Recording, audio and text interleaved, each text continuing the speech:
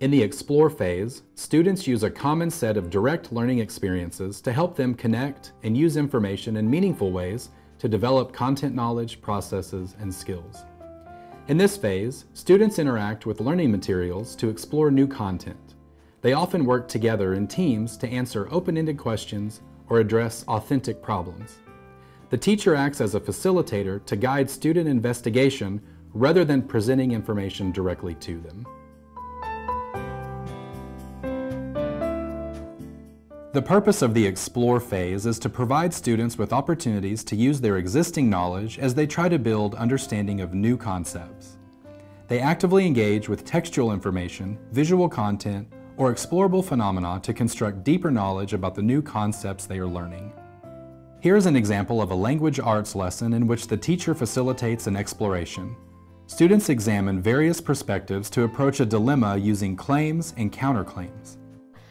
We started off yesterday by just discussing the ideas in the Heinz dilemma little passage, but what we're going to do today is we're going to take it a step further, and you guys are going to examine claims about the Heinz dilemma, and you are going to, with your group, come up with counterclaims that you could say against these claims.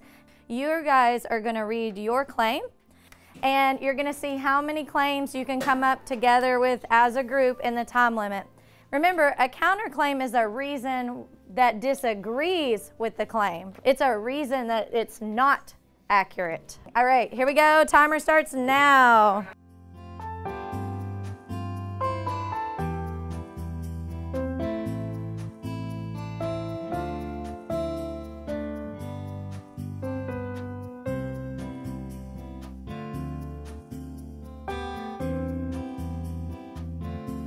All right, guys, so that's it on that. If you can return, but don't, if you can return to your original claim with your group. So now what we're gonna do is we're gonna take a couple of minutes to go around and do a gallery walk and see what was added, you know, since the last time you saw the posters. In the gallery walk, students move around the room to observe and discuss others' counterclaims. The teacher poses questions to help students reflect on the importance of counterclaims. This form of active exploration helps students formulate new understanding about how to construct reasoned arguments.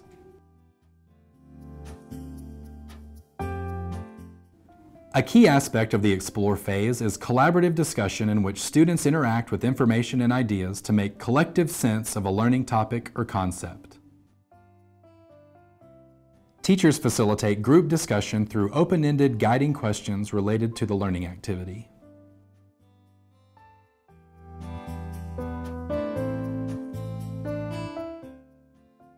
In this science classroom, a teacher guides her students to formulate a hypothesis and support it with evidence.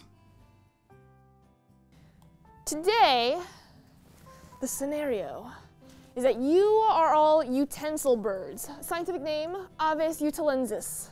You must eat food in order to survive. But the climate is changing, so how are you going to do this? Our investigative question, which beak type is going to provide the greatest fitness for you as a bird trying to survive in a changing environment? Utensil birds have 4 beak types that look like single toothpicks, spoons, forks, or knives. Right now, go ahead and peruse think about it and research information, and then you are going to compose your hypothesis. As students complete this guided activity, they develop understanding of the concept. They also use the process skills necessary for scientific inquiry. We've seen how the Explore phase, driven by essential questions, provides students with opportunities to interact with ideas and concepts using guided inquiry. Social interaction is central to this process as students engage in discourse to challenge and test their existing conceptions. Next, in the Explain phase, the teacher guides students to use these experiences to generate a shared explanation of the learning concept.